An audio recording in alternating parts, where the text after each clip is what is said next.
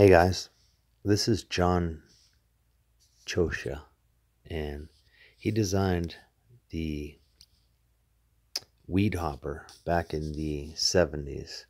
This was an ultralight aircraft that was very popular. I think they sold 13,000 of these. The early ones get a bad reputation because they couldn't find engines that were suitable for this kind of aircraft. But eventually, the ultralight people found the Rotax engine and the Enowas and Kahunas and things like that. And that's when the ultralight aircraft industry really took off. And these are all weed hoppers right here. This one has a little fairing, nice. Very popular, very easy to fly. This is a wood hopper. Now the wood hopper was designed for like Popular Mechanics or something like that. They did an article on building an airplane for under $500 or something. Now this is all wood. See that that main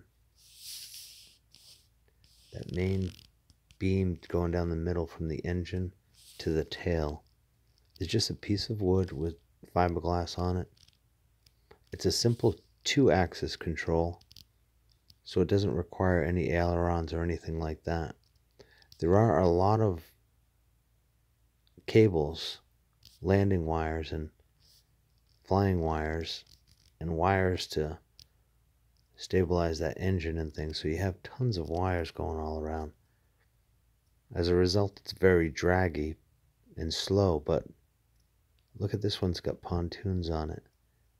Looks like plywood and fiberglass pontoons. You notice how this little part under the pontoon where it has a little jagged edge is right under the 1/3 of the lift of the wing.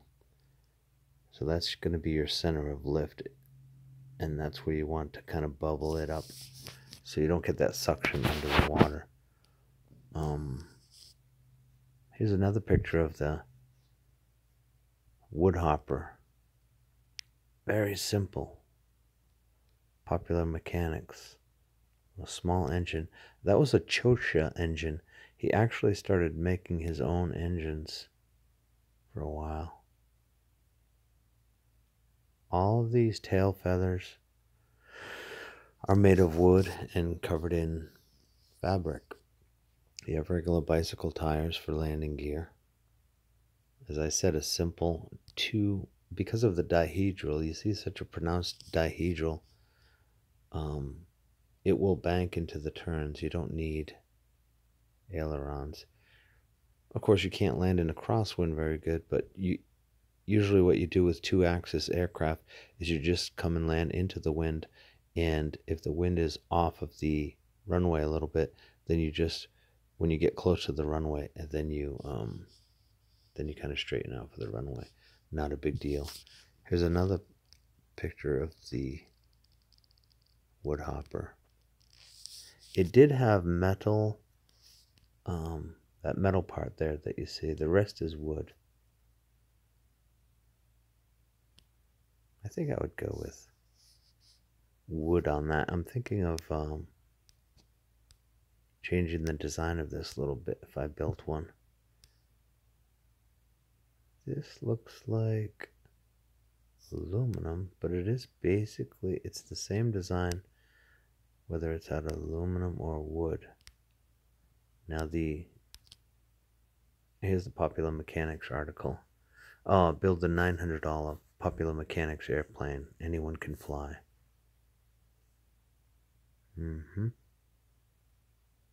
Really basic, really simple. Here are the plans as they were published in Popular Mechanics. Let me read this to you. It was a blistering hot day when we rolled out the PM Woodhopper for her first test flight. Our field at at an elevation of 4,500 feet, and the temperature was in the high 90s.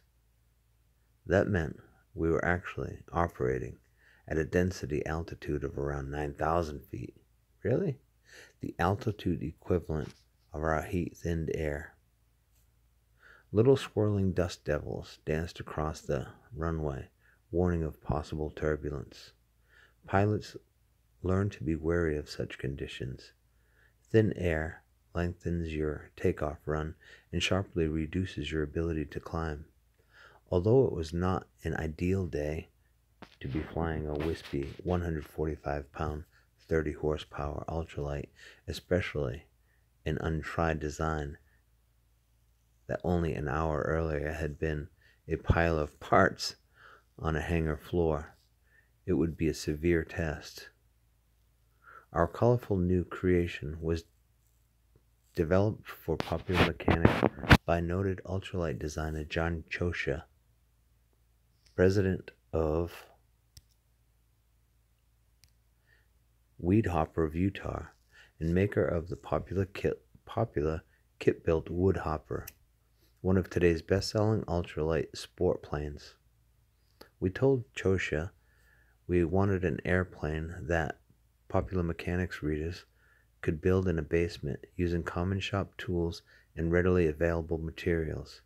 It had to be low in cost and simple in design. Most important, it had to be safe and easy to fly without requiring a pilot's license.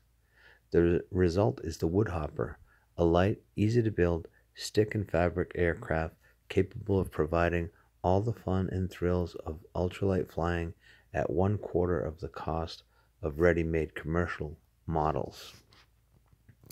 It's technically foot launchable, although you don't really have to use your feet, so it qualifies for unlicensed operation under the FAA regulations. At 145 pounds, it's also well under the recently proposed 155-pound weight limit that the FAA may impose in place of foot launchability. So either way, you won't need a license to fly it. Complete plans for building the Woodhopper are available for $50 from Weedhopper of Utah. See ordering information below. A free fact sheet will also be supplied by Weedhopper. Send a stamped self envelope.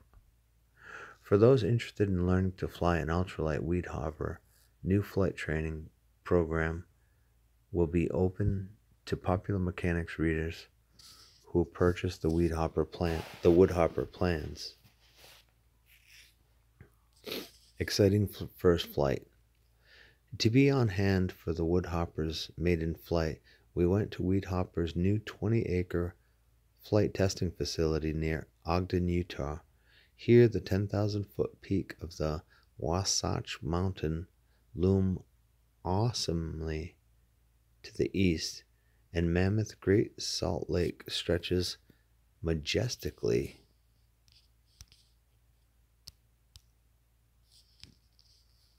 into the desert to the west, a scenic paradise for ultralight pilots. John Chosha strapped himself into the Woodhopper's small open-air seat, ran the engine up to a reassuring roar, then released the brakes. Actually, he took his feet off the ground. The craft sailed down the runway and, despite the hot, thin air, lifted off easily in less than 75 feet, a space no larger than many suburban backyards. After a few low-level passes to check out the handling, Chosha pulled the nose up into a maximum climb and was soon a tiny speck at nearly 5,000 feet. The flight was a success, so much so, in fact, that we couldn't get Chosha to come down. For almost an hour, he zoomed and swooped in lazy, graceful area, coming in for a landing only when his fuel tank threatened to run dry. A classic tail dragger. The popular mechanics Woodhopper is an outgrowth of the standard model weed hopper, but is not a copy of it. Unlike the weed hopper, which uses tricycle landing gear and a tubular frame fuselage, the wood hopper is made largely of wood and styrofoam and follows a classic tail dragger configuration. Two main wheels in front with a small tail wheel in back. By eliminating the heavier, more complex tri-gear undercarriage, the tail dragger design saves weight, cuts cost, and simplifies construction. The wood hopper is built much like an overgrown man-carrying model airplane. Its sweeping wingspan at 32 feet, only a foot shorter than that of the famous J3 Cub, produce tremendous lift. This coupled with low structural weight is what enables the aircraft to fly well on minimal power. You take off at a leisurely 27 miles per hour, cruise at 35 to 40, land at a gentle 25. Stall speed is a low 20 or 21 miles per hour, providing a safe margin well below normal operating speeds. Lift to drag ratio is a generous 9 to 1, meaning you can glide 900 feet for every 100 foot of sink. The fuselage is a single wood beam. The fuselage, that's the main beam going across from the tail to the engine, stretching from nose to tail. This supports the wings, engine, landing gear, and all other parts. Everything is held in place by a system of thin cables under tension, eliminating the weight and drag of rigid struts. Actually, struts have less drag, but they do have more weight. Despite its size, the wing is easy to make because it has a constant width and thickness throughout its length. This means all ribs are identical in shape and can be stack cut several at a time. Like the weed hopper, the wood hopper has a front-mounted engine with tractor prop. The advantages: positive airflow over the wing and improved stability. In many pusher prop ultralights, the weight of the pilot is used to help counterbalance the weight of the rear-mounted engine. When you change the weight of the pilot, you shift the center of gravity forward or back, upsetting the aircraft's balance. In the front engine wood hopper, you sit so close to the natural center of gravity that a change in pilot weight has no effect on the balance. Controls are simple.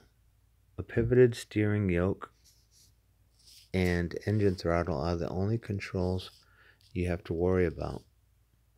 The yoke combines the function of turning and climbing or diving in one control. You turn it sideways to steer and move it forward and back to go up and down. It's so easy to use. You can operate it with one hand while keeping your other hand on the throttle. Like most of Chocher's other designs, the wood hopper has no ailerons. Chocher believes the ailerons aren't needed on an ultralight. In fact, they may actually cause control problems in some situations, especially in the hands of inexperienced pilots. Instead, all turning is done with the rudder. How do you roll an airplane without ailerons? It works like this. As you start to turn, the outside wings forward into the airstream.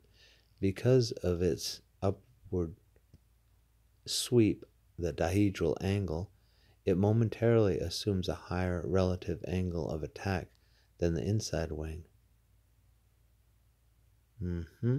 Increasing air pressure of the underside of the outer wing then rolls the plane into a natural bank in the same direction as the turn. Thus, smoothly banked turns can be made with rudder alone. Since there are no ailerons, the rudder is connected to the steering yoke and the elevator is linked to the yoke's pivot arm.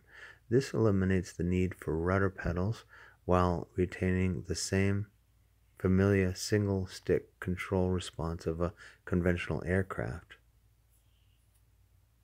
The tail dragger design offers an important bonus too.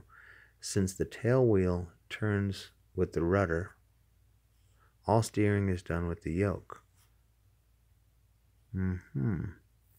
Whether you're on the ground or in the air, in most tri-gear ultralights, ground steering is handled by a separate footbar operating a pivoted nose wheel. As you approach takeoff speed, you must remember to switch from nose wheel steering to rudder steering, and the same in reverse.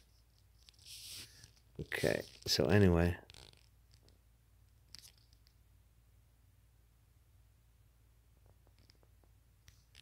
where were we? Did I miss a anyway, this is the Gypsy, which is very similar. See if this tunes in here.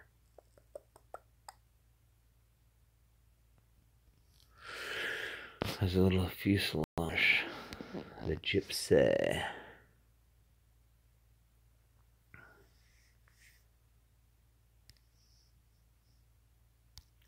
So, anyway, I wanted to share that with you, and also I wanted to show you that I have the plans available.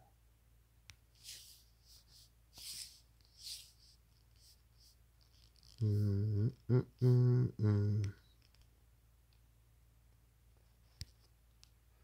the plans are really cool, really simple.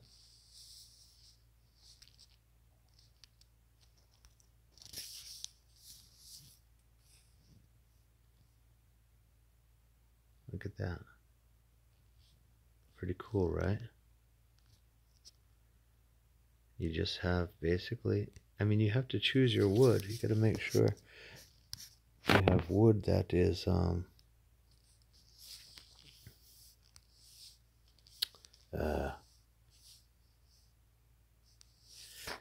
you need aircraft quality wood. What's going on here?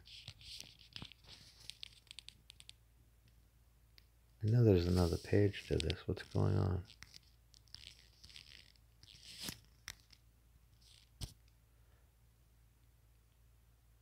Oh, here we go.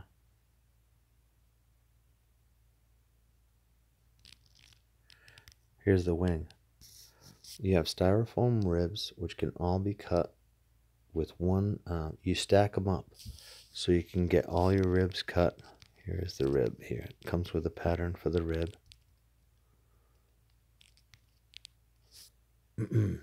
This is the ribs right here. This is where you're in the front spar, and the rear spar is not actually in the rear, it's actually in the middle here.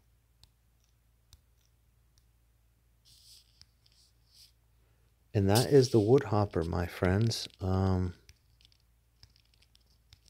If you want plans for this, if you can't find them, let me know and I will